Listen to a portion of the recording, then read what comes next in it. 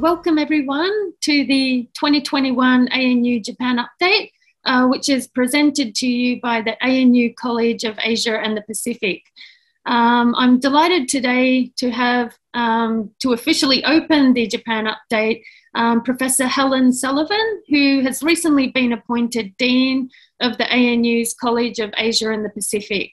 As many of you know, Professor Helen Sullivan is a world-leading political scientist, and her research examines several key issues that are vital for our democracy, including the theory and practice of governance and collaboration, new forms of democratic participation, and public policy and service reform.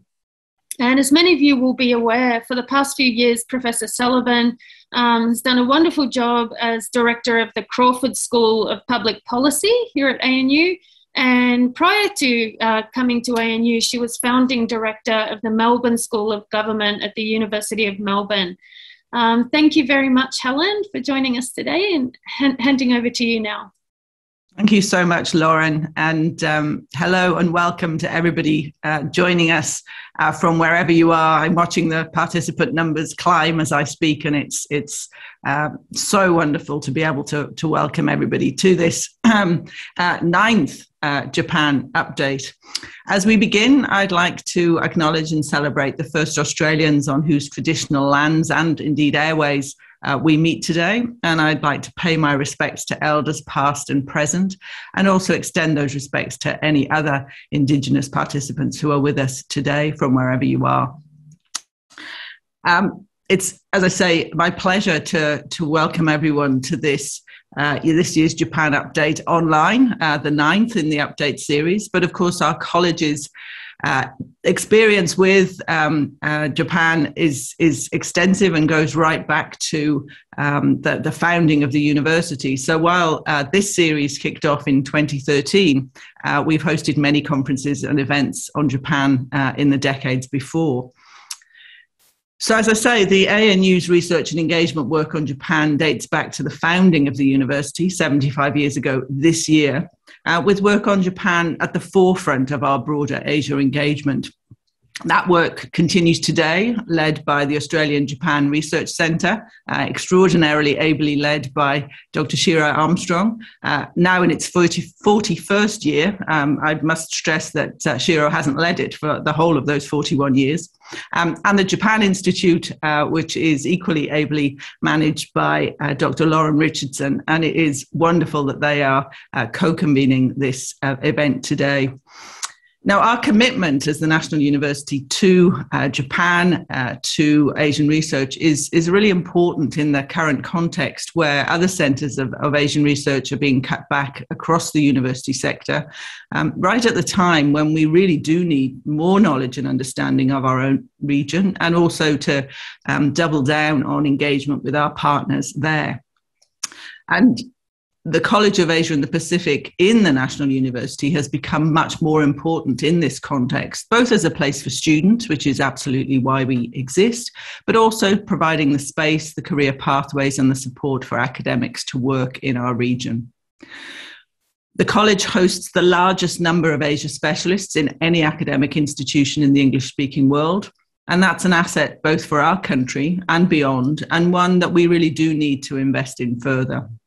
And part of my role as Dean of the College is to seek and secure and advocate for that investment.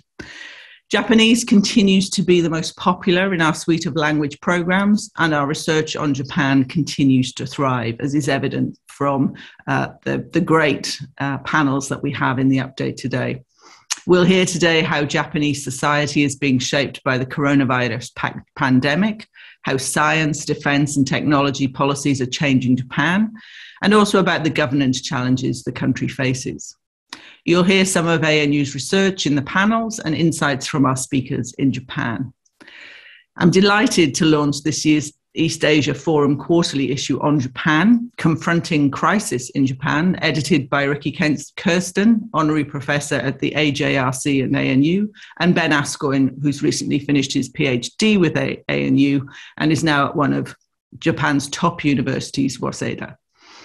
I'd also like to take the opportunity to foreshadow a major report that Shiro Armstrong from the AJRC is leading on reimagining the Japan relationship that's due out later this year. The Japan update brings us together to help understand what's going on in Japan and is part of an ongoing body of work at the ANU. And I hope you can keep in touch with that through the various newsletters, seminars, and events to which you'll be linked to during the update.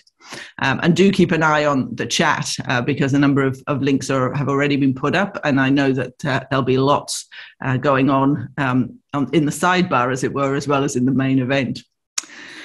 This was to be a hybrid event with an in-person audience, and there was a lot of work that went into preparing for that, and I would like to thank everybody involved in the preparation of these events. I know that a great deal of work goes on behind the scenes to make them work as well as they can. While we couldn't do the hybrid event, I'm so pleased that under the circumstances we are able to transition seamlessly into a fully online event. We are becoming very adept at moving from one media to another these days. So as I say, I'm very pleased to open this year's update, and I will now pass on to Ipe, one of my other past colleagues from Crawford, to begin with the proceedings. Thank you all. Okay, thank you very much, Helen. I'm still the present, colleague of yours still, so that I just wanted to say that. But okay,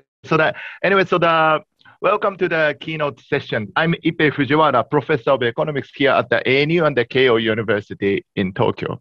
So we first acknowledge and celebrate the first Australians on whose traditional lands we meet and pay our respect to the elders, past and the present. And okay, so it is our great pleasure to welcome Professor Yasuyuki Sawada as the keynote speaker to the Japan Update 2021. Sawada-san is a professor at the Faculty of Economics at the University of Tokyo.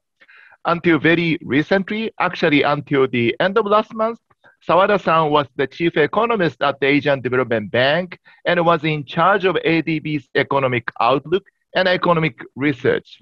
And Sawada-san's key research areas are development economics, microeconometrics, the economics of disasters and the field surveys and experiments. And what I admire the most about Sawada-san is that he always put himself in the shoes of those who are suffering due to, for example, poverty, disasters, and so on, and conduct research to find out the causes of their suffering and what can be done about it. Economists, unfortunately, including myself, tend to analyze topics that are intellectually interesting rather than relevant to reality. Sawada-san is steadfast in his pursuit of what is essential, but at the same time, many of them open up the frontiers in academic research. Sawada-san always reminds me of what it is to be a social scientist. I can continue for next 30 minutes or more to talk about how I have been impressed by Sawada-san, but I know you would like to listen to the keynote speech as soon as possible. And during the Sawada-san's speech, if you have any questions to keynote speech, please post them at the chat functions. I would like to ask the questions Sawada-san after his presentation. So without further ado, please join me in welcoming Sawada-san. Thank you. Thank you very much. Very warm introduction, Dean Helen Sullivan-san, and also Ippe Fujiwara-san. Thank you for a very, very nice and warm introduction. Good morning, good afternoon, good evening.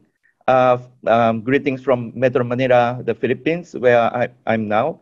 And thank you very much for joining. And also, I'd like to thank Shiro-san and also Ippe-san for having me arranging today's lecture. So, little background. It's clear COVID-19 pandemic is a main challenge facing Japan, Asian region, and also all the global society and economy today. Vaccines now give a hope we can gradually turn the tide of pandemic and rebuild for a strong recovery. But we are not still out of woods yet. We must focus our efforts now so that recovery can be lasting, long-lasting, available to everyone, and including the poorest and most vulnerable in our societies. So my presentation in next 25 minutes or so will be composed of three parts. First, you may wonder about the Asian Development Bank, in short ADB. So the first part is brief introduction of ADB. Secondly, updating Japan's recovery situation. And also Asian. Third part is about Asia's economic outlook. Thank you. So please move on to the next slide. So next slide is overview of Asian Development Bank. Can you kindly go to the next slide? So Asian Development Bank, ADB, in short, ADB was founded in 1966, so more than 50 years. A few years ago, we celebrated 50 years. Yes, this is right. 50 years anniversary a few years ago. And the ADB has served as the Asia and Pacific's lending regional development bank. From 31 members at the establishment in 1966, ADB has grown to encompass 68 members, of which 49 are from Asia and Pacific, and 19 outside the region, including European countries as well as North American country, Canada and the United States. ADB headquartered in Metro Manila, where I'm now based. ADB provides a strong and reliable finance to our developing members, practical knowledge solution, and partnerships among the range of stakeholders. And so basically, ADB not only providing loans and financing instruments to our member countries, developing member countries in Asia and Pacific, but also we provide knowledge product like my research department, and also policy guidance, policy dialogue. And also one particular nature of ADB, ADB not only support each individual developing member countries and economy, but also a group of countries together we support, which is called the regional cooperation integration. One example is countries around the Mekong River. We have been doing celebrated the Greater Mekong Stabilization Program soon after the political instability in Mekong River region stabilized in 1990. And the ADB has more than 3,000 staff members, and one-third is about one-third international staff. Please move on to the next slide. So I said 68 members, 49 are from region. So you can see ADB regional members covering from Central Asia, East Asia, Southeast Asia, South Asia, and also Pacific island countries. Out of 49 members, Japan, Australia, Japan, and New Zealand, from the beginning, kind of donor members, not the recipient members. So 46, so rest 46 economies are called the developing member economies, or in short DMC. But out of 46, Taipei, China, Hong Kong, China, Brunei, Dar es Salaam, Singapore, and Korea, they are no longer recipient countries. So this is ADB regional members. Please move on to the next slide. So for this today's Japan update, I think it's relevant to point out Japan has been #1 contributor in terms of ordinary capital resources, which provides a funding or concessional, regular or concessional funding and loans program, but also Asia Development Fund, which is basically grant resources. Japan is a top contributor. And international staff, I said around one-third of 3,600, 1,300 international staff. About 10%, 140 are Japanese. And actually, Japanese share is the largest, and together with the United States. So I think this is somewhat peculiar. ADB is one of the very few international organizations in terms of financial contribution and also staffing. Japan play a very important role. Please move on to the next slide. So next slide, the organizational chart. So president is current president, Mr. Masatsugu Asakawa, who used to be the deputy finance minister of Minister of Finance of Japan. And he joined last year, just before COVID-19 pandemic, February last year. And so I was in charge of economic research and the regional cooperation department, in short ERCD, which is the research arm of Asian Development Bank. And I just retired from ADB end of August. So next slide shows the ADB operations. So last year, we made a ADB made a financial commitments, 31.6 billion US dollars, quite sizable commitment. Left is by country disaggregation, and right is sector composition. So we can see in Asia, large countries such as India, Philippines, Indonesia, Pakistan, Bangladesh, PRC, the large clients of ADB.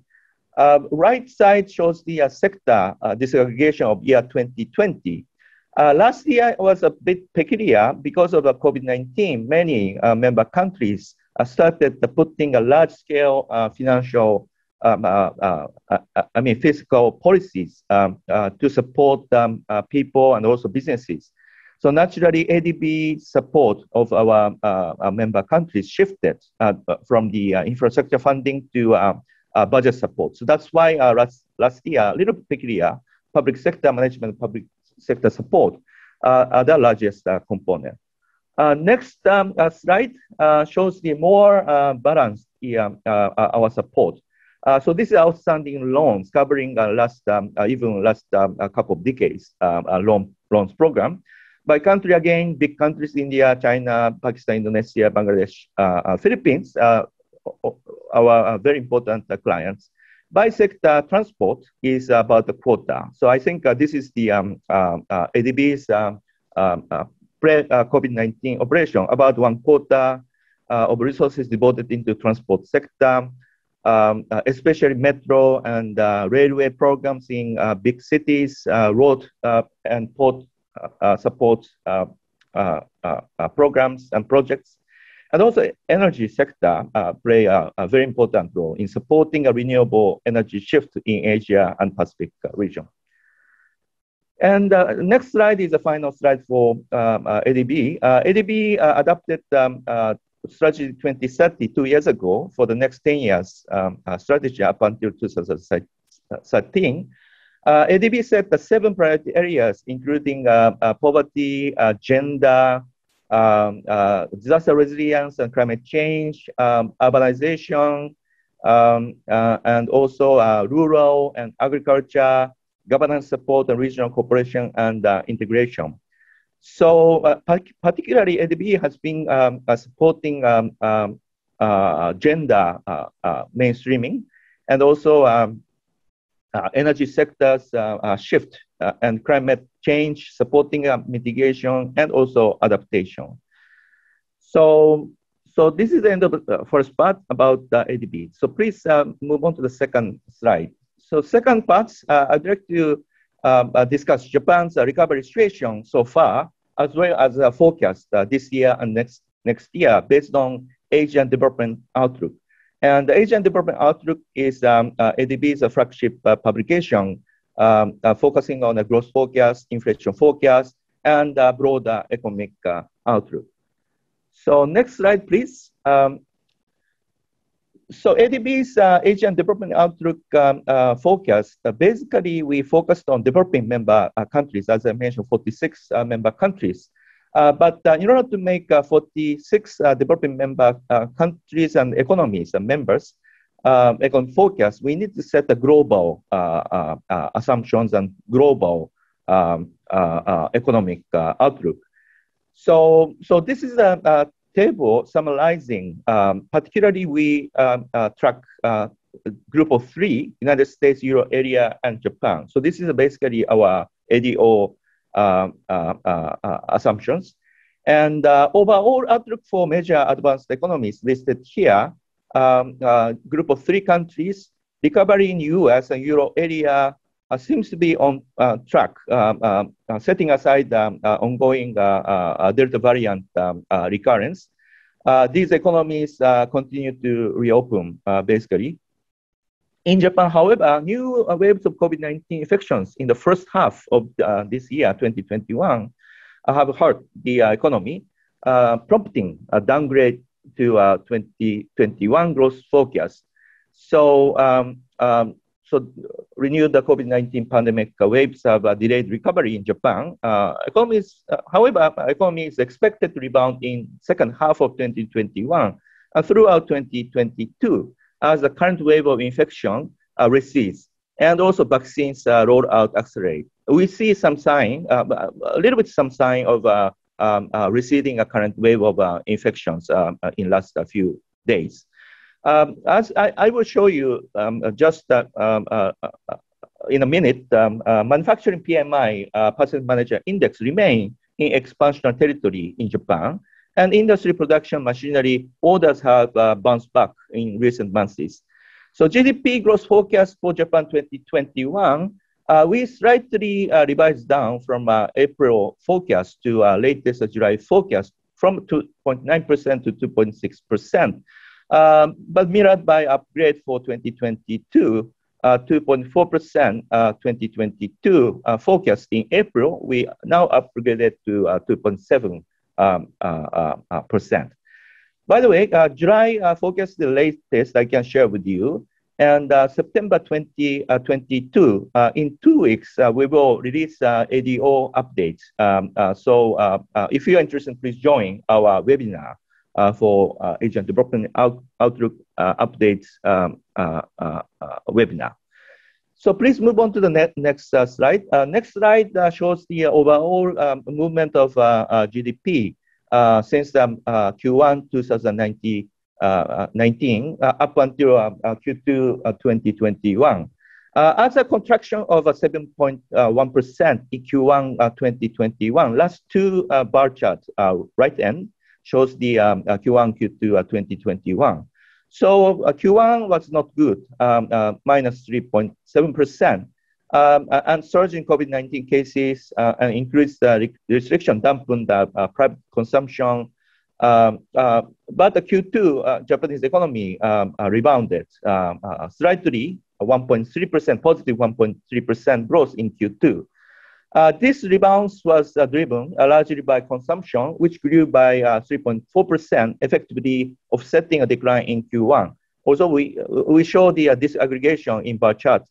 Red one is the private consumption. It's a little bit difficult to see, but Q2 recovery can be attributed to consumption growth. Consumption growth came despite the state of emergency across Japan in May and June, suggesting consumers may be adapting to the restrictions, physical restrictions.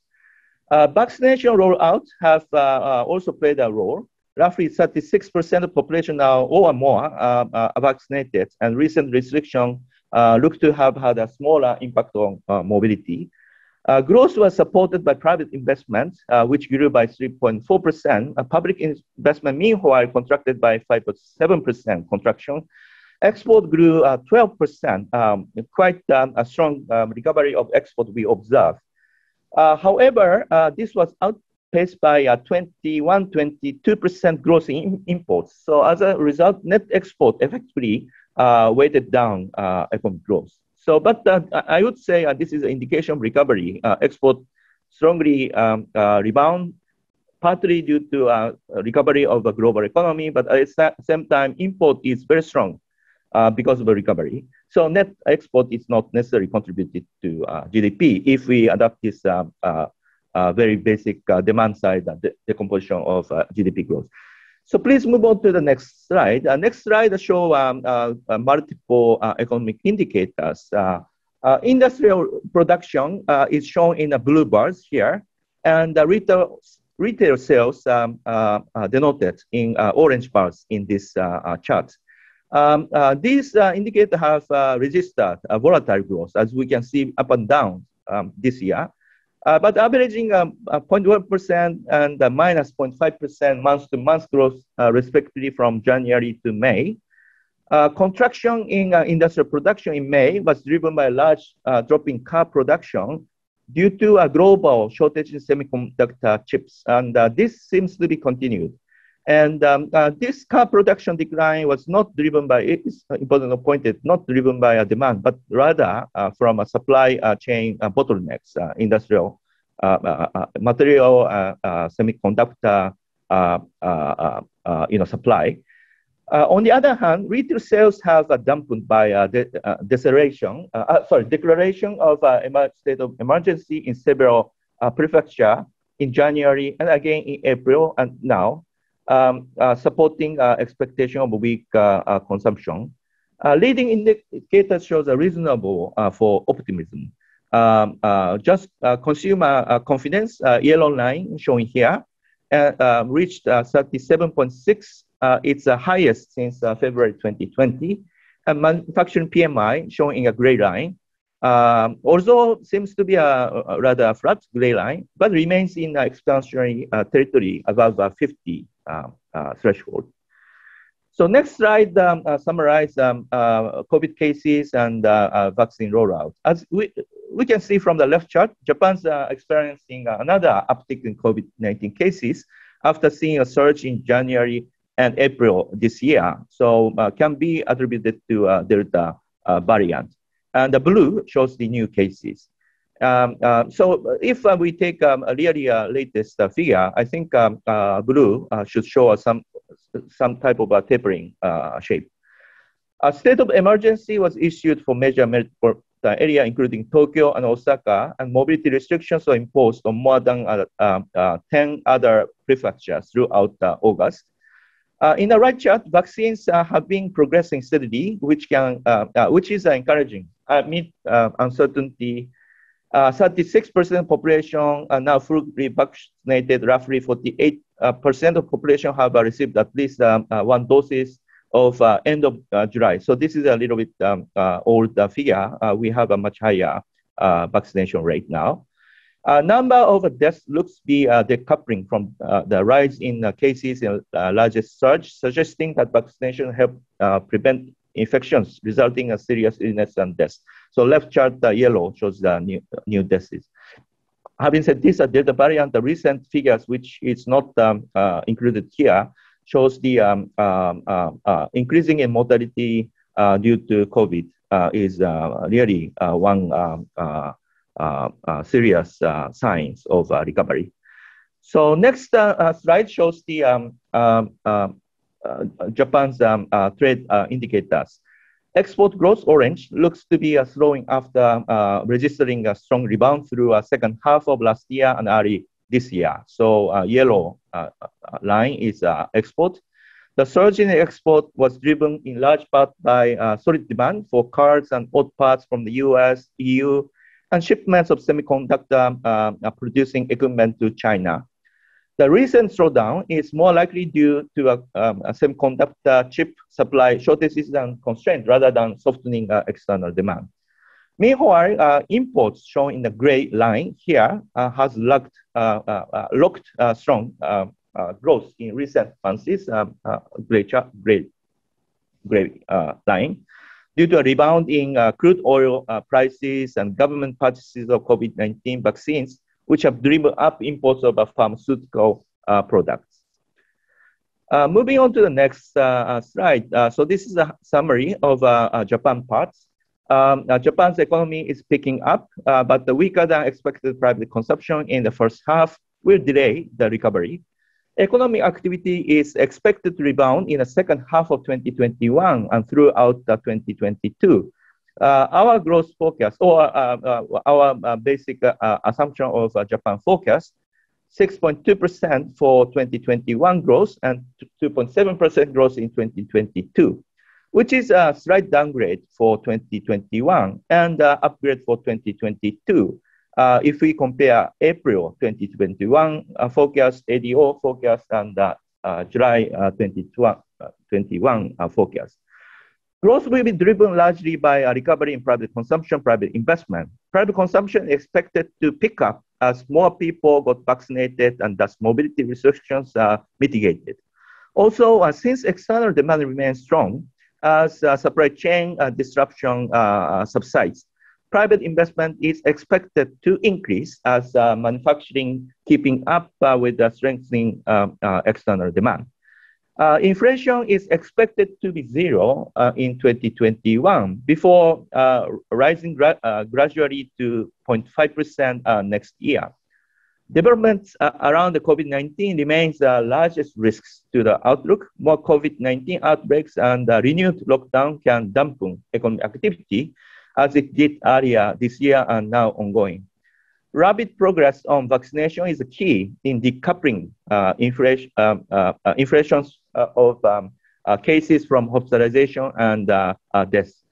And will thus be crucial. Vaccination will be crucial for enabling resumption in economic activity. So delays to vaccination would be a downside risk. On the other side, a major upside risk is a new fiscal package that may be announced in coming months.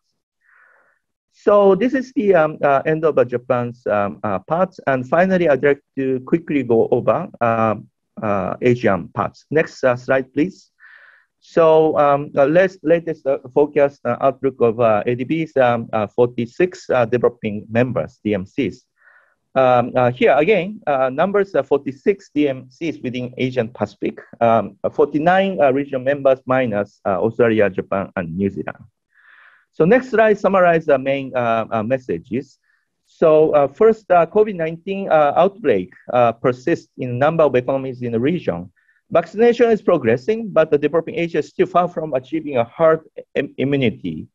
Second, recovery paths diverge as export and domestic demand boost growth in some countries, while containment and travel restrictions restrain other members. Thirdly, developing Asia's growth is expected to rebound 7.2% this year, 2021, slightly lower than 7.3% April forecast. Because of outbreak, affected economies have been downgraded. Growth forecast for next year is 5.3% in April forecast, but now upgraded to 5.4%. So this is the main forecast numbers. And then number 4, although regional inflation slowed uptick in early 2021, following a steady decline throughout the 2020, inflation will remain benign at 2.4% this year and 2.7% next year. Finally, but not least, the biggest risk to the regional outlook is still pandemic, including renewed outbreaks and delayed vaccine rollouts. So this is the key messages. And I'd like to take a closer look at these issues, some of these issues. So next slide, please. Next slide is COVID pandemic outlook. Left chart, black line shows the evolution of new COVID cases in developing Asia since last year. After peaking last September, cases declined steadily through February of this year. But in part because of new variants, the Delta variants and other variants, cases surged in March and April and peaked at 1.7 cases per million people, or around 434,000 cases in total for the region.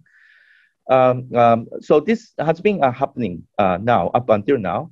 The rise was driven largely by South Asia first, shown in the reds, and then followed by other Asian countries. Now, Southeast Asian countries, including the Philippines, we are in the middle of resurgence, especially Delta variant. While cases in South Asia have fallen sharply, cases in South Asia, Southeast Asia, yellow is the Southeast Asia, Central Asia is blue, and Pacific green have recently been rising. And also East Asia, we see rising cases. Right chart shows the vaccine rollouts progressing in many economies in Asia and Pacific, but developing Asia is still far from achieving a herd immunity. As of August 12, a little odd number, region had administered 65 doses per 100 people, slightly above global average of 59, but well below 105 in United States and 92 in Europe. So this is the overall situation of COVID and vaccine rollouts. Vaccine rollouts are progressing, but on the other hand, new variants is really affecting whole region. So next slide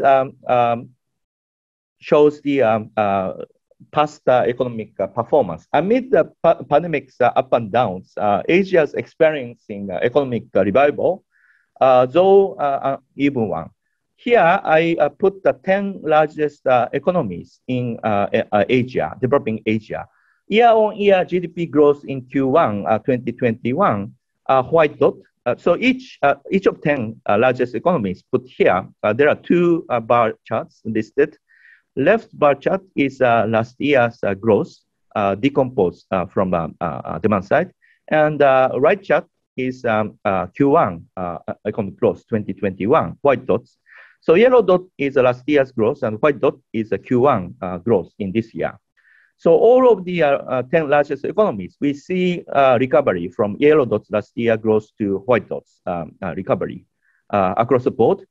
2021 Q1 year-on-year growth was particularly strong in China, People's Republic of China. Shown in the left end is PRC, very strong recovery of white dot. So this is the notable.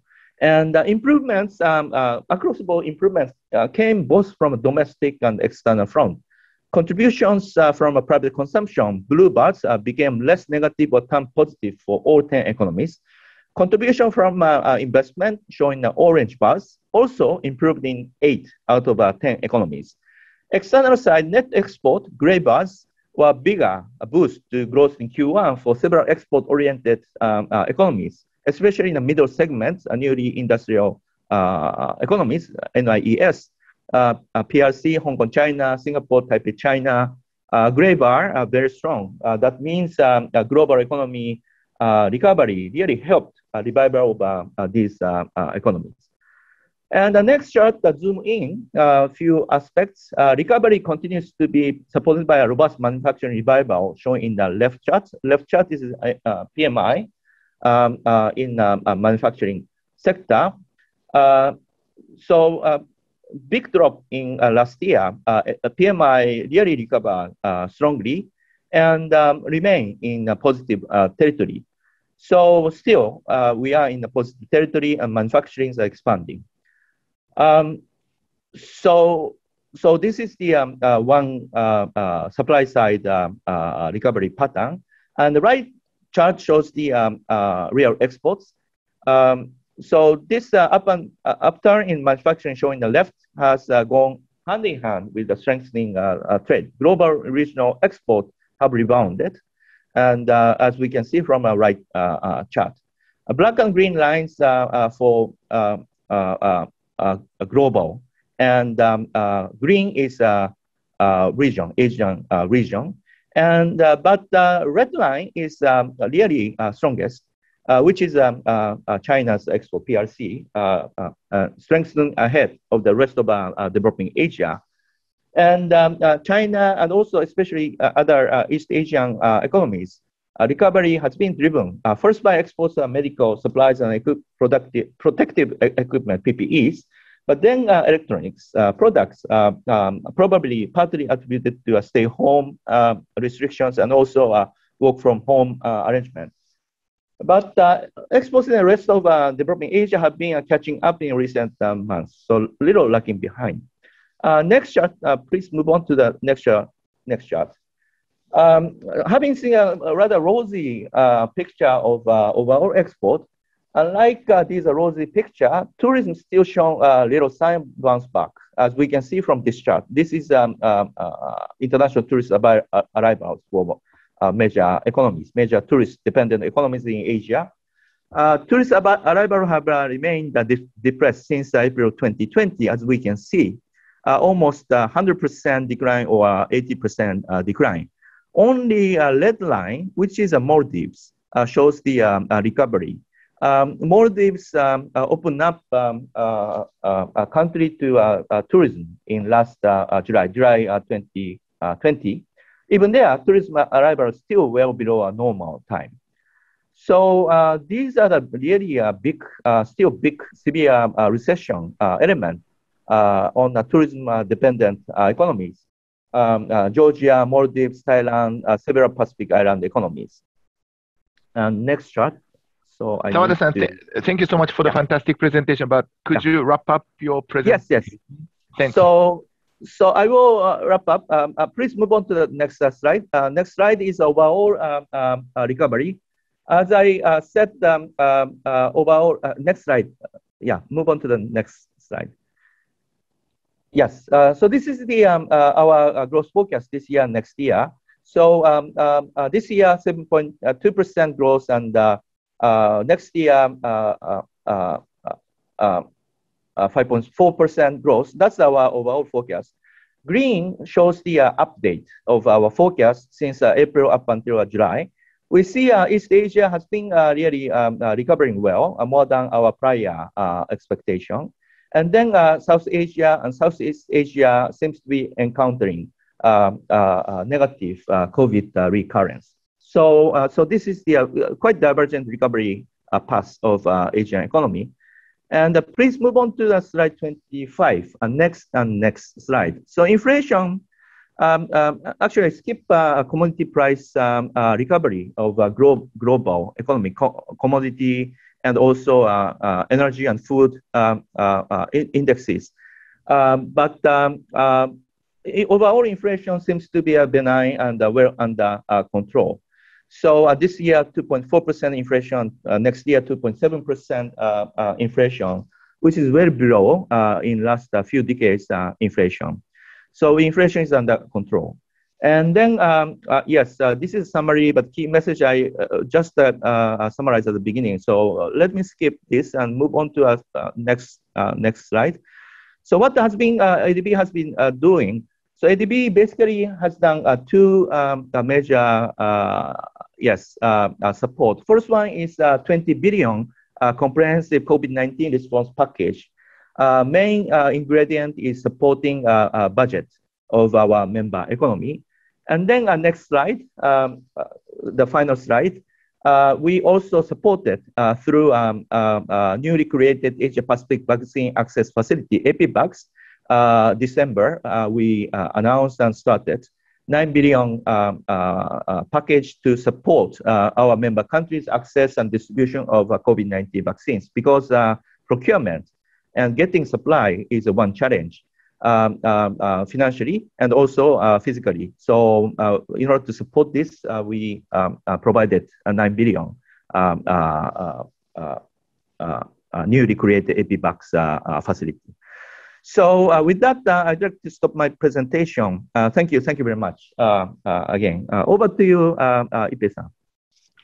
Okay, thank you very much for very comprehensive and insightful presentation. We got a very nice, comprehensive view on Japan and Asia during and after the COVID crisis. So we'd like to have questions and the comments, but the next session is waiting. And luckily, Sawada-san kindly agreed to participate in the next session as a panelist.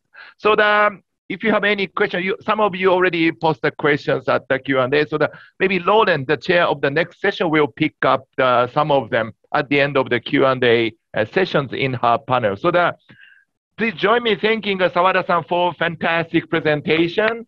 And now I would like to pass my microphone to Lauren. So Lauren, please. Thank you, Ipe. So I'll be chairing this first panel of the Japan Update on the impact of COVID-19 on Japanese society. Before I begin, I'd like to acknowledge the traditional custodians of the land from which we're broadcasting on, the Ngunnawal people, and I wish to acknowledge and respect their continuing culture and the contribution they make to the life of this city and this region. In last year's Japan Update, we looked at many of the macro effects of the pandemic, and we expected that this year in 2021, we would be in a kind of recovery mode. As you've heard from the keynote, that's not the case, and the Delta variant that really took hold in Japan and many other countries this year has almost resulted in a whole new pandemic. So in this panel, we'd like to look at the kind of shadow pandemics that have emerged from this and their impact on Japan. And that includes equality, gender, and aging issues, and how Japanese society is set to recover from this pandemic. So we look at mental health, also suicide effects of COVID-19, and the gaps in the social safety net and progress with opening up to immigration. The first panelist today, delighted to have Dr. Nana Oishi, who's an associate professor in Japanese studies at the University of Melbourne. And she completed a PhD in sociology at Harvard. She's done a lot of excellent research on topics related to migration and a variety of other social issues. So thank you, Professor Oishi. I'll hand over to you now. Thanks. Good morning, everyone, and thank you very much for having me here. And I'd like to first thank all the organizers of ANU for their kind invitations extended to me to speak at this great event. Today, I'd like to talk about COVID-19 and migration in Japan. And my talk is going to be structured this way. I'm going to start with an overview, followed by the impacts of COVID on migrants and the government's support for migrants, and what kind of remaining challenges they have, and what's going to happen in post-COVID Japan. I think this question is something that a lot of us, not just in Japan, but in Australia, are posing, or people in other countries all over the world are posing. So I'd like to at least comment on this question in the context of Japan. Right. Okay, so this is the overall increase, the trend of migration in Japan. It has been increasing since 2012, and it hit the highest last year, but it slightly declined due to COVID last year. And this is unfortunately, this is the latest stock data that is available from the Minister of Justice. And the migrants comprise about 2.3% of the country's population. It declined slightly, but it was still increasing until last year. And however, when you look at the skilled migration flows, you can see that it still increased even in 2020. So that means the number of migrants who enter the country between January and April, when they significantly started closing the border, really was quite huge already. So that really shows how many companies still want the migrants to Japan. And so as I said, the total migrants comprise about 2.3% of the population. But when you look at migrant workers, they comprise 2.5% of the labor force. And it hit the record high since 2007. So it's been on the increasing trend. And their countries of origins actually changed last year. Both total migrants for migrant workers in both categories, they always, China, for the last few years or so, Chinese people were the biggest group. But last year, Vietnamese replaced Chinese in the category of migrant workers. Among total migrants, Chinese people are still the biggest minority, or the biggest group in migrants. But when it comes to migrant workers, the Vietnamese are the largest group now, followed by Chinese, Filipinos, Brazilians, and Nepalis. Right, so as you know, that the border has been closed across almost all countries in the world due to COVID last year. But in Japan, Japan too started gradually closing its border since February. And the number of countries that the border closure was extended to began to increase over time. So as of August last year, the border closure was extended to 159 countries and territories.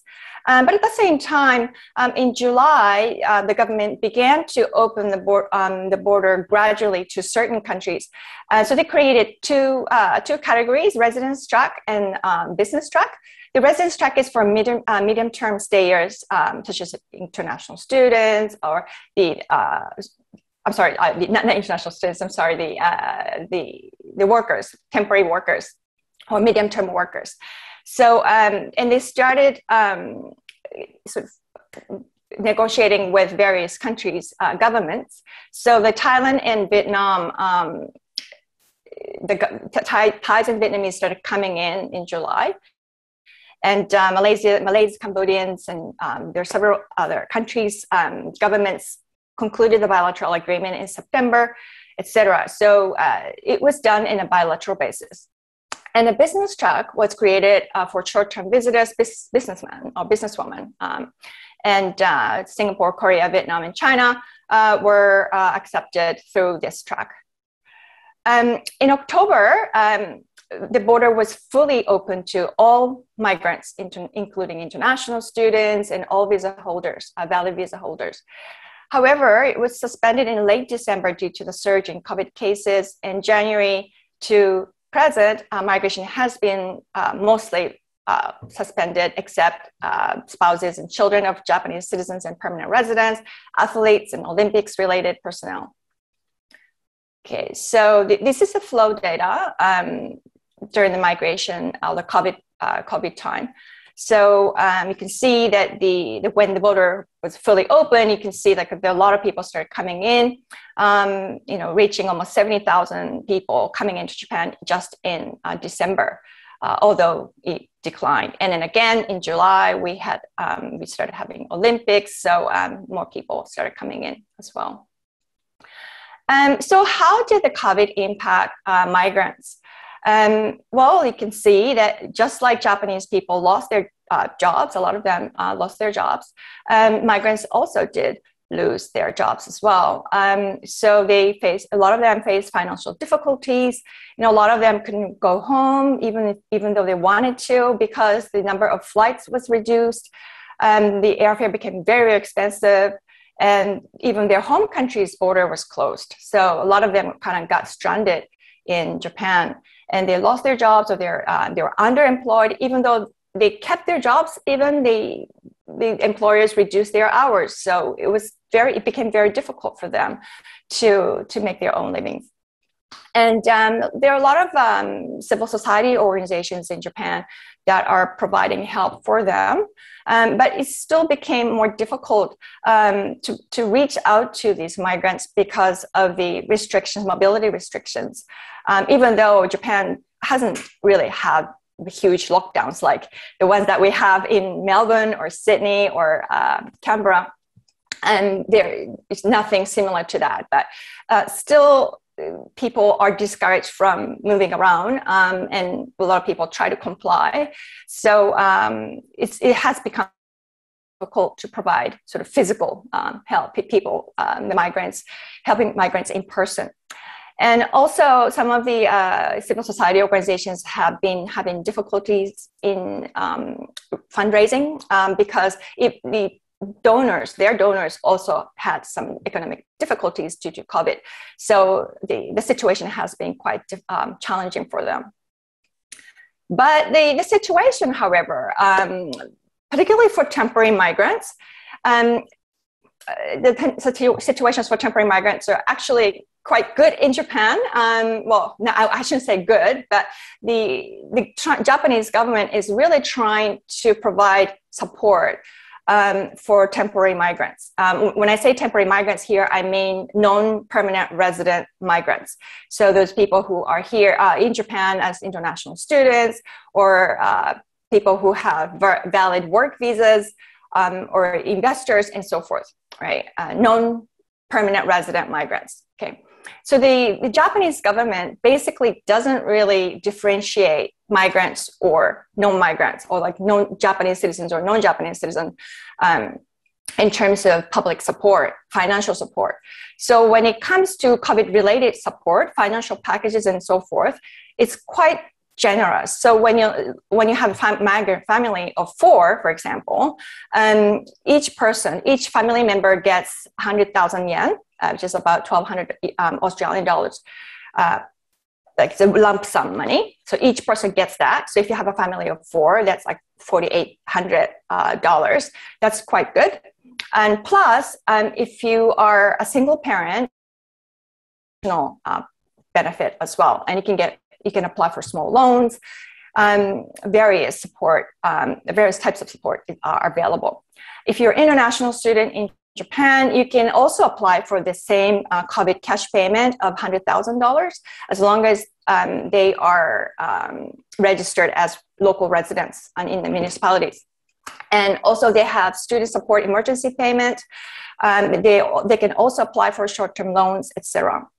And if you're just a worker, if you are holding a migrant work visa, then you can also apply for special cash payment, and you can apply for job seeker equivalent of Australia up to 330,000 yen, which is about almost like $4,000 in Australian dollars per month. And they can apply for small loans, reduction of social insurance payments, or moratorium of payment, etc. So they can also get a lot of benefits. If you're a migrant entrepreneur, you can also apply for job keeper equivalent support, plus business support packages up to 1 million yen, which is about, I think it's the exchange rate is wrong. Sorry about that. And the rent subsidies and so forth. And even some asylum seekers who applied for refugee status and staying in the country, they can still get the cash payment, COVID cash payment. So they're fully covered. So it's quite generous. So that's in Australia. I think if you're a permanent resident, even if you're a migrant, as long as you have a permanent resident status, you can get that package, job seeker, job keeper, and stuff. But other than that, international students are not covered except in some sort of lump sum cash support from certain state governments. But other than that, there is no support from the federal government, as long as I understand. Okay. As far as I understand. And then, but there are remaining challenges.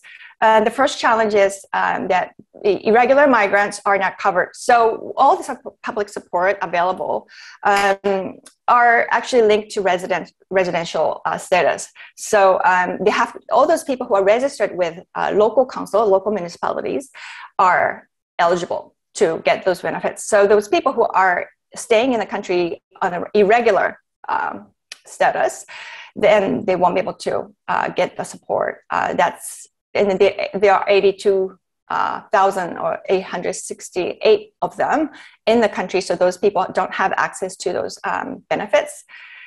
So those people really suffer a lot without much help.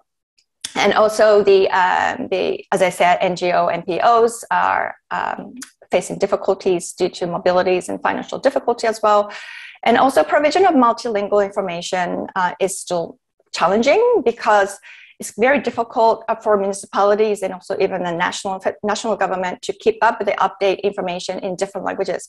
So the Japanese government provides the information in 18 languages, which is, I think it's a big improvement for the last 10 years or so, but there's still some time lag. And also, so what happened is that because there's some time lag, a lot of municipalities are trying to translate that information into several languages by themselves. But then some municipalities can do it very quickly, others can't, depending on the amount of resources that they have. So there's some kind of discrepancy in terms of the provision of information. And some municipalities, because they don't have money, they don't have resources, they use Google Translator, and you know how accurate that is. And then sometimes it's the accuracy has to be compromised, even though this sort of generic information could be communicated, but still that's really not perfect either. And there are some different translations by different municipalities that could cause confusion sometimes. All right, so what's going to happen in post-COVID Japan? Some people, actually a lot of people do argue that there will be more migrants who will be choosing Japan.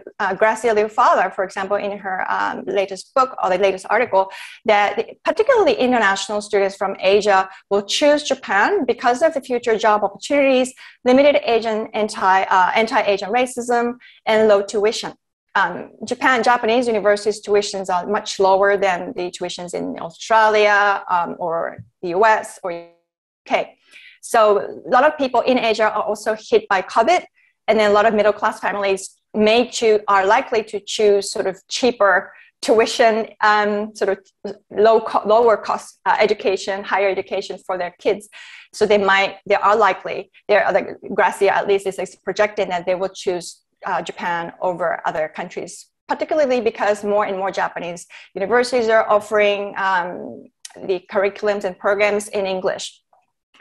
Okay, and the Japanese government will also boost migration due to accelerating population aging. And I know that they're really determined to increase the number of migrants because of the sort of structural demographic situations. And then population aging is really severe. And so they're really trying to boost the number of specified skilled workers that they just created the new scheme 2 years ago. I think they're going to keep pushing for that. And the Japanese public is very, very supportive of migrants. And that would really help facilitate further migration, I would project. And my research partner and myself recently conducted the data analysis. We found a very interesting finding. But before that, I'll just tell you that Japan is one of the most supportive country for immigration. So it's the second highest sort of supportiveness for migration. According to International Social Survey Program, already in 2013. So Japanese people are quite supportive of migration now. I think it's really in contrast to sort of stereotypical image of Japanese. And this one too, this is the latest one in 2020 data. To the question, is it a good thing to have more migrants? Almost 70% of Japanese said yes, it's a good thing. Now only 30%, roughly 30% of them say it's not a good thing. So the majority of Japanese people do support. And the latest research published earlier this year also sort of verified that about 60% of Japanese did support migration. My colleague in Japan, that nationalism is really not linked to not necessarily always linked to anti-migrant sentiments, which is the case for many countries in the world. Like in many countries, nationalists or patriots are really trying to sort of argue that our country is for our people, et cetera, et cetera. But interestingly, according to our data analysis, the nationalism in population decline areas in Japan was actually correlated with pro-migrant sentiments. It's very contrary to our sort of typical image, right? So those people who love Japan and truly care about its long-term future support, its long-term future, they support migration because it's one of the very few options left. Sustainability. So we presented a new conceptual framework of structural economic nationalism, which refers to economic nationalism determined by demographic structures. So because of this, and because of persistent labor shortage in regional areas, we project that migration will continue to increase in post-COVID Japan. And this is the data that we got. So the higher the nationalism level, then the perceived values of negative contribution of migrants to Japan will decrease. So I'm gonna stop that. And yeah, that's it for my presentation. Thank you for listening. Thank you so much for that excellent presentation, and great to see all of that data there. Thank you so much. Moving on now, our next panelist I'm delighted to introduce is Dr. Yoko Ibuka, who is Professor of Economics at Keio University, and she works on a broad range of topics in the field of health economics, focusing on understanding health-related behaviour and exploring effective public health policies. So thank you, Professor Ibuka. Without further ado, I will pass over to you. Thank you very much. So thank you very much for having me here today in Japan Update this year. And thank you everyone for participating. I'm Yoko Ibuka, Health Economics at Keio University. We all know that the impact of COVID-19 is massive, and therefore it's been affecting almost all dimensions of people's life. Today, I would like to talk about one of the very important public health concerns under the COVID-19 pandemic in Japan, which is suicide based on published scientific articles. So recent studies show some alarming situation. Suicidal behavior has been increasing during COVID-19 pandemic worldwide. What is less clear now is suicide incidence, as there is partly because there is a barrier to access to real-time data of suicide. Japanese government reports the number of suicides every month, and therefore an immediate update of suicide incidence is possible and has been done using Japanese data. Even before the pandemic, Japan was one of the countries with high suicide incidence rate among high-income countries in the Western Pacific area. It is well known that suicide is related to macroeconomic conditions, and as the policies mitigating COVID-19 have been disrupting economic activities so much, this would add to concerns regarding the situation in Japan. Therefore, to understand how the pandemic have been affecting suicide is essential for further policy making regarding public health, social, and economic policies under COVID-19. Before I start talking about what has been shown about suicide in Japan, I would like to briefly touch upon the trajectory of COVID-19 in Japan from early 2020 up to now. So this figure is very similar to what Sawada-san shows in his talk. But this shows the COVID-19 new cases and accumulated deaths over time. As you see here, there have been 5 waves so far, and the state of emergency has been in place for 4 times in Tokyo area. The concerns, the content of intervention package differ, but in general, the state of emergency in Japan requests individuals to stay at home as much as possible without as much as possible without imposing any punishment in case of violation. At the same time, the government often requests bars and restaurants to close completely or close earlier or not to provide alcoholic beverages. Now, Tokyo is in the middle of the 5th wave due to the Delta variant, and the current wave has been producing the greatest number of cases, as you see here. But the intensity of the measures taken was strongest in the first wave, the first state of emergency in April last year. Regarding suicide in Japan, so far, I have identified 4 studies which investigated suicide incidents under COVID-19 pandemic in Japan. Those studies use the data up to fall 2020, last year, investigating the impact of the first and second waves. 2 main results are consistent across these 4 studies. As for the trend, the suicide first decreased in April and May 2020 and started increasing after that. This may be quite unexpected. However, similar results are reported by a study regarding high income and upper middle income countries in the initial stage of pandemic.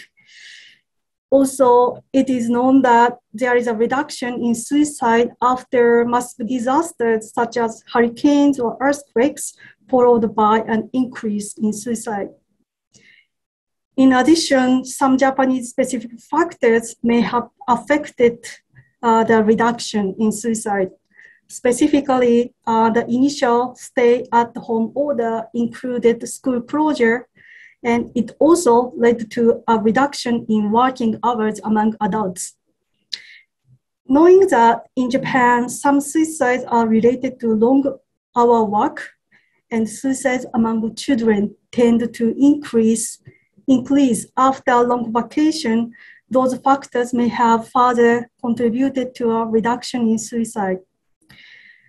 Finally, as Oishi-san mentioned, the government provided sort of generous cash benefits to all students to mitigate the economic impact of COVID-19, which may have helped as well.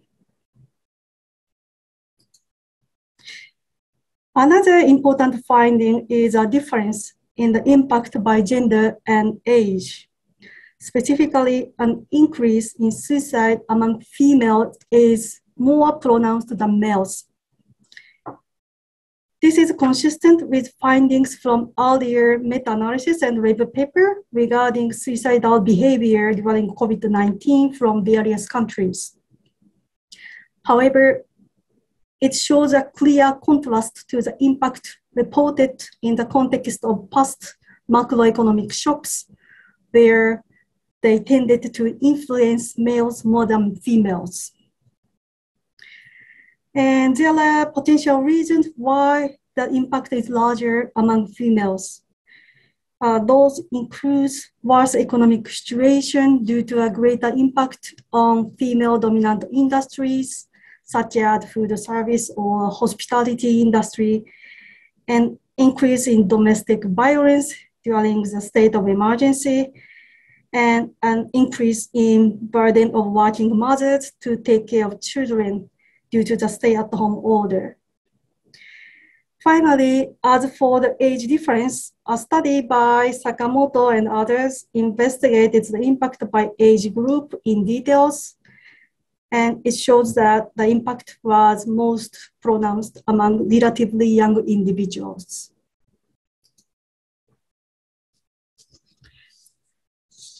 It is also important to understand the similarity or difference in the trend between suicide incidents and suicidal ideation or attempt. Based on the data of emergency dispatches associated with suicide till July 2020, one study shows that suicide attempt was higher compared to the level in pre-pandemic years in the early stage of the pandemic. This study also showed that the most affected population was females aged 25 to 49 years. A study based on an online survey provided an important information on individual characteristics of those who have suicidal ideation in the early phase of the pandemic. There was a small decline in suicidal ideation overall after the pandemic. However, those who reported suicidal ideation increased among those who did not report it before the pandemic. So this indicates those people became at risk after the pandemic started. Also, the study showed that individuals in their 30s, those with unstable employment status, those without children, and with relatively low income were more likely to report suicidal ideation after the pandemic started. Suicide is rarely caused by a single factor, and various factors would be affecting people in a complex way under COVID-19. Literature so far discussed such factors include health problems such as worry of being infected or being transmitted to others, financial insecurity or loss of employment caused by the pandemic, burden of unpaid care work because of school closure and work from home, an increase in domestic violence, isolation feeling, which led to impaired social and family relationship, and a disruption in receiving mental health care due to limited healthcare service access. So as published literature so far has revealed the figures only by fall 2020, I tried to estimate a % increase in suicide after fall 2020 using the publicly available aggregated aggregated data. So here in this figure, this number shows a change in comparison with the same month of the pre-pandemic period from 2017 to 2019. So how to estimate this number is basically similar to what the literature has done. And you see there was a peak in October in 2020, and the increase in suicide lasted during 2020. And this is a breakdown by gender, and you see the impact has lasted longer among females, as you see here.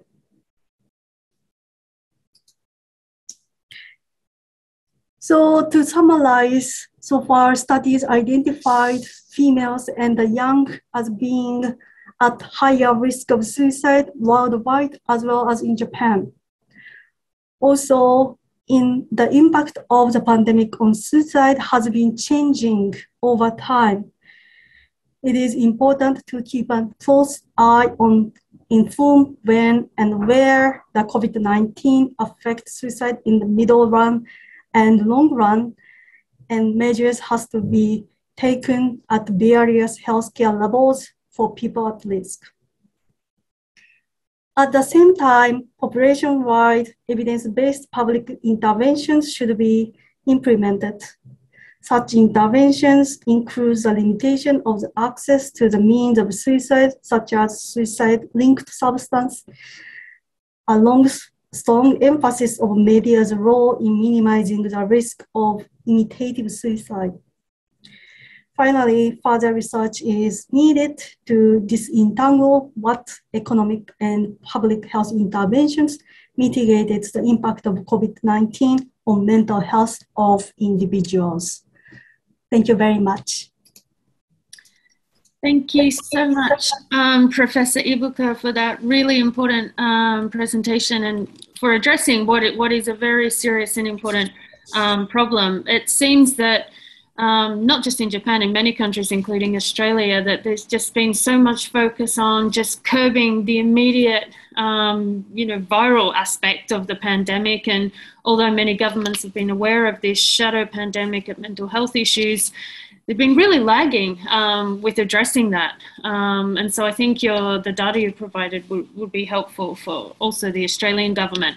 I'd now like to just offer, if Professor Sawada, would you like to make a few comments or come in on the two presentations before we move into the Q&A?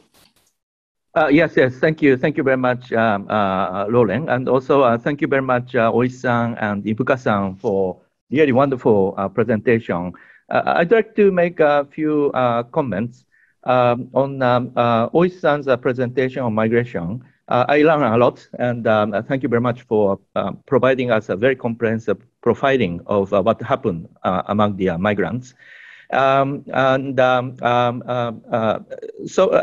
my comments is from developing Asian angle, what happened to the migrants, and more importantly, remittances flow to recipient and home family.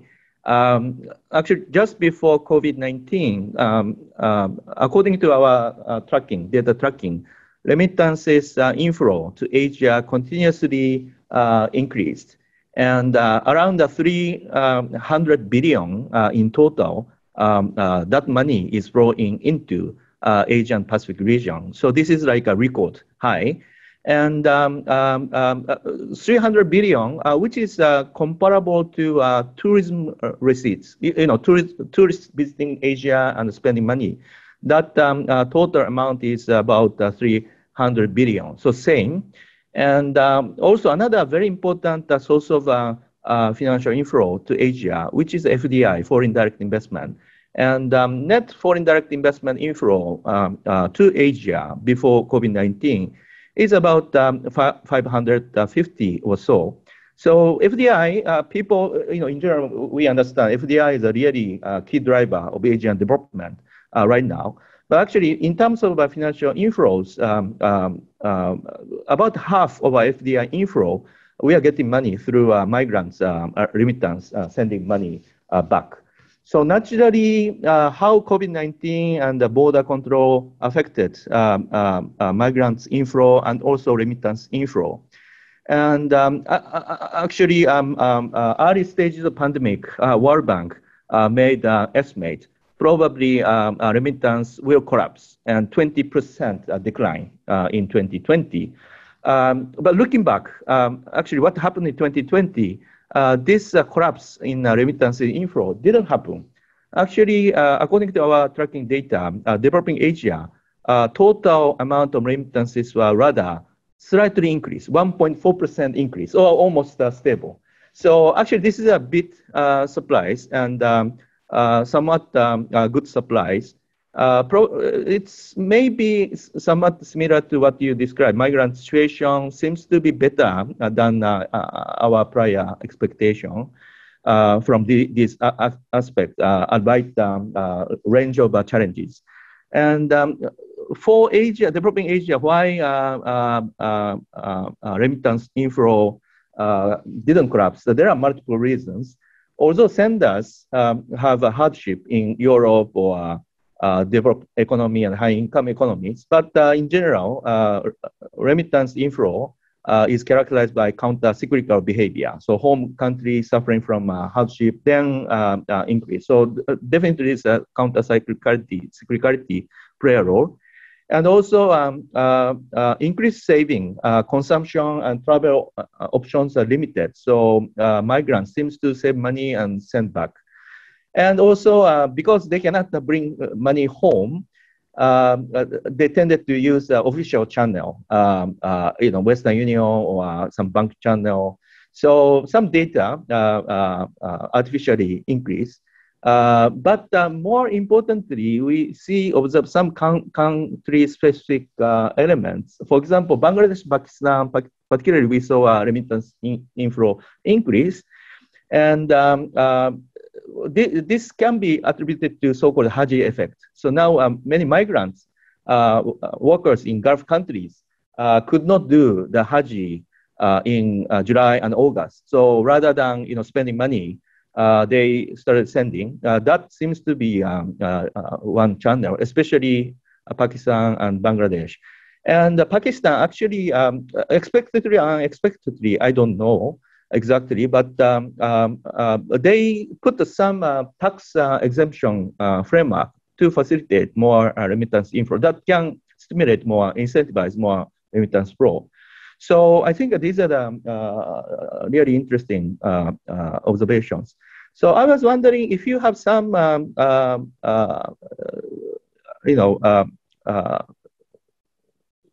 some findings around the remittance flow of, migrants related to Japan. So that's my one bigger comment, if I may, or question, if I may. Thank you very much, Professor Sawada, for those very interesting remarks. I will give Dr. Oishi a chance to respond, and I'll also just pick up two questions for Professor Oishi from our audience. And one is the matter of naturalization is very low in Japan.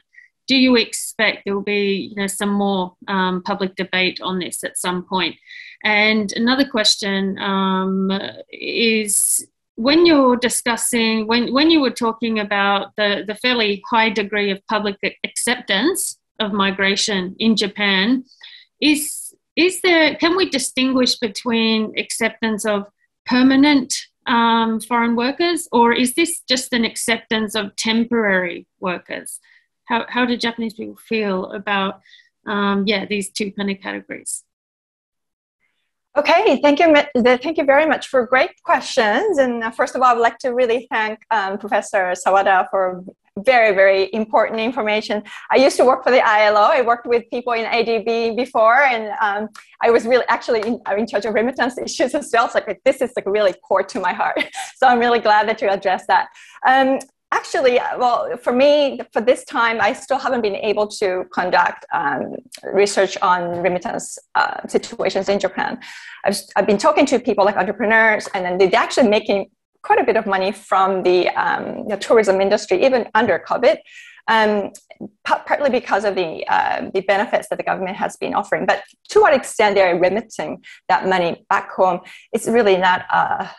That's something that I really need to do more serious research on. So sorry that I can't really answer that question at this point. But I will definitely keep an eye on that. I was quite intrigued by the fact that the remittances didn't collapse in Asia. That's extremely interesting. I actually would like to.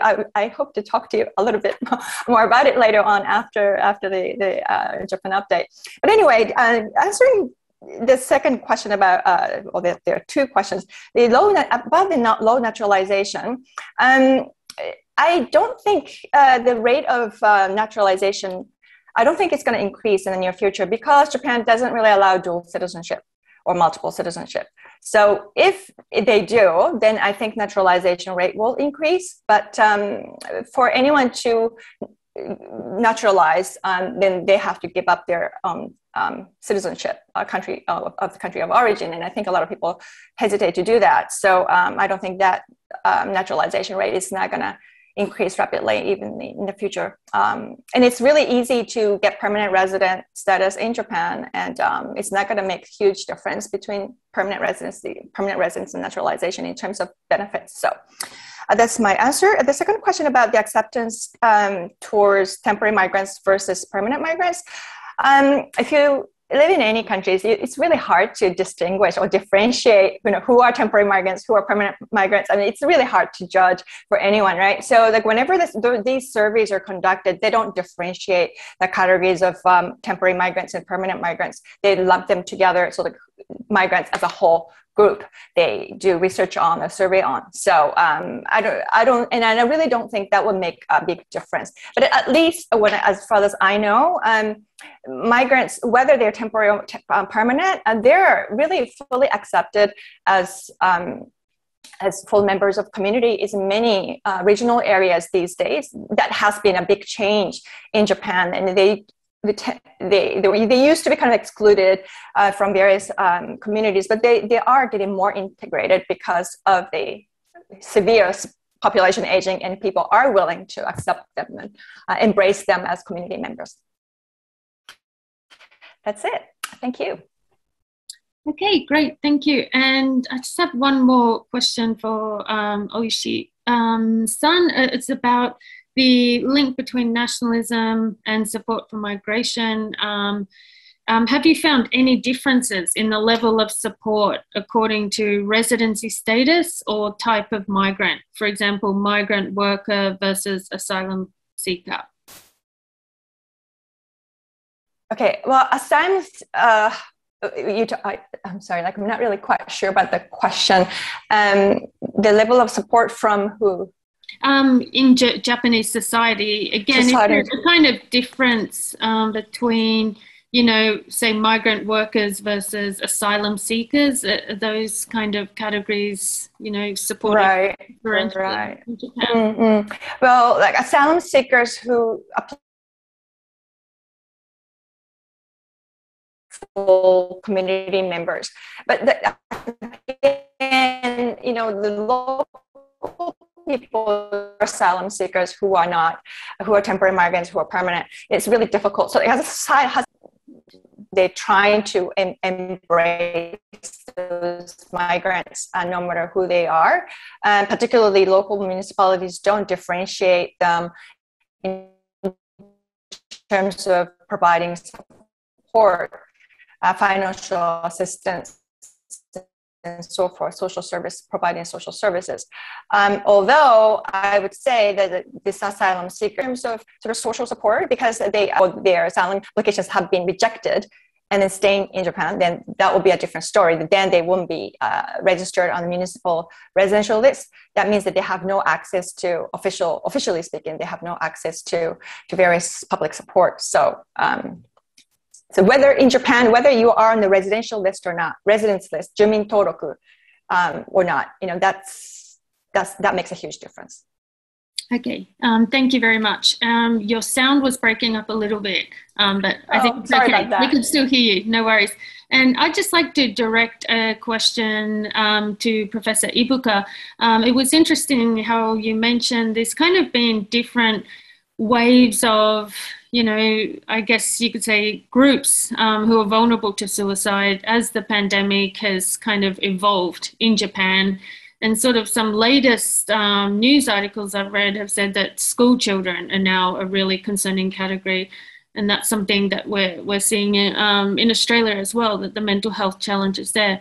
So yeah, I'm wondering if you could kind of forecast as the pandemic sort of continues to evolve in Japan, will the sort of public health policy be directed at, these kind of different categories? Or if you could comment on that, that would be great.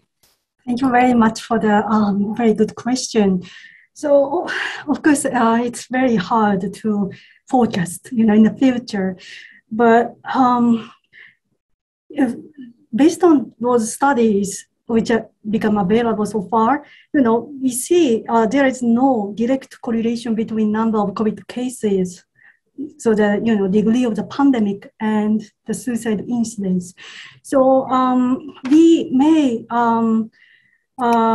be a bit worried about some kind of time lag between the COVID situation and the suicide incidence.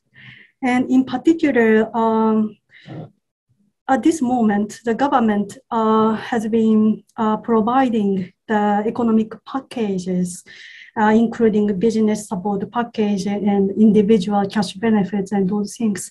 And some of those economic packages will expire sometime in the not very far from now. So I'm myself, I'm worried about the impact of such termination of those economic stimulus packages on the mental health of individuals, because in Japan, especially the macroeconomic conditions and also the people's employment status and suicide incidents are highly correlated. So that is what I think. And also for the difference by population, you mentioned the effects on children. And of course, that is additional worries at this moment. Because of the Delta variant, at this moment, some of the schools still closed, and the school closure may have some impact after the school closure terminated. So, careful intervention would be necessary for the transition period from school closure to the normal, school lives. So, yes, that is what I think. Thank you. Okay, excellent points. Yeah, and also in Australia, we're kind of struggling, and I think many countries, including Japan, we're trying to find the balance between, protecting people from the actual virus and also managing the increasing mental health toll. Increasingly, there's calls in Australia to, open up schools and just find a way to, let children go back to schools, which is seen as really important for their mental health. I'd just like to hand over to Professor Sawada once more, who wants to comment on Professor Ibuka's paper. Yes, thank you. Thank you very much. I'd like to make quick comments on the Ibuka-san's presentation. So I think you can see my slide, I hope. Oh, let me see. Not yet. We can't see it yet. Oh, there it is. Yeah. Yes, it is. So I'd like to mention this is a very important issue, and lots of the media put that big attention to suicide issues in Japan after COVID-19 pandemic. But I'd like to mention there is some long-term very important elements on this COVID-19 driven suicide increase in Japan. This is the one slide from my book we published 4 or 5 years ago. So this covers up until 2014, since 1989. Japan's suicide increased 97 to 98 when financial crisis hit Japanese economy. At that time, we saw jump is driven by a middle-aged male, unemployed or economically troubled self-employed people. And then since 98, about 10 years, there is some continued suicide numbers and trend. Total number remain over 30,000 over 10 years. But in ingredients, actually age shift from older cohort to younger cohort. So younger people's suicide increase. So this has been, suicide issue has been a really chronic vexing problem in Japan and Japanese society. Government set the basic law, suicide prevention, 2006. Then situation started changing, continuous decline, especially suicide prevention fund and the government fund, sizable fund has been allocated. And also municipalities, Shikuchoson started setting suicide prevention offices and started doing a lot of innovative programs to prevent suicide. So we started seeing a decline since 2008. Up until 2019. So we observe this has been a successful case of government policy and government budget and local government supporting. But as Ibuka-san said, this trend, continuous declining trend of successful suicide control just rebounded. And in fact, the first wave, February, January, July, suicide didn't increase, but as Ibuka-san showed in one of the slides, second wave, July, October, suddenly suicide started increasing. And also, Ibuka-san mentioned that Tanaka-san's and Okamoto-san's Nature Human Behavior article. I think that's a very good article using, because of this suicide prevention, government started releasing monthly data at the Shikuchoson level, monthly data on suicide. That helped a lot. And Tanaka Okamoto Nature Human Behavior paper used this very granular Shikuchoson level panel data to perform difference in difference type of assessment of COVID-19 pandemic. And they clearly found suicide increase among the women and also younger population. I think this is really annoying because and also Okamoto paper showed that Shikuchoson, who has been successful in controlling suicide and suicide numbers declining, that kind of Shikuchoson encounter increase in suicide. And also women and younger people, we observe a big suicide. And although Tanaka Okamoto analysis stopped in October last year, but Ibuka's analysis seems to show, even after second wave, October 2020, this trend continues. So I think this is really a big challenge governments and also society is facing. Government should really design and adapt customized or targeted suicide prevention policies. And also broader society, I think we face this big challenge of COVID and stay home driven mental stress. So one question, one further comment. One comment is actually ADB, we started using Twitter big data because we need to capture real-time psychosocial situation of population. So in order to do that, we started using Twitter and displaying and decoding by machine learning. So I think this may be one useful way in order to set the evidence-based policy instruments. I think granular data is important. So Twitter or social media or other new type of data can be crafted. And the other thing is, because this is a broader question. So I saw this is very important area of research. And I was wondering about your research plan. You continue to do this analysis of suicide prevention research. And what's your plan? If you can share some of your thoughts about this. So, thank you. Thank you very much. Lauren, over to you. Thank you, Professor Sawada. It was great to get that pre-pandemic context with the data. Professor Ibuka, I'd like to let you respond. Thank you very much. So just a quick reply to Professor Sawada's comment.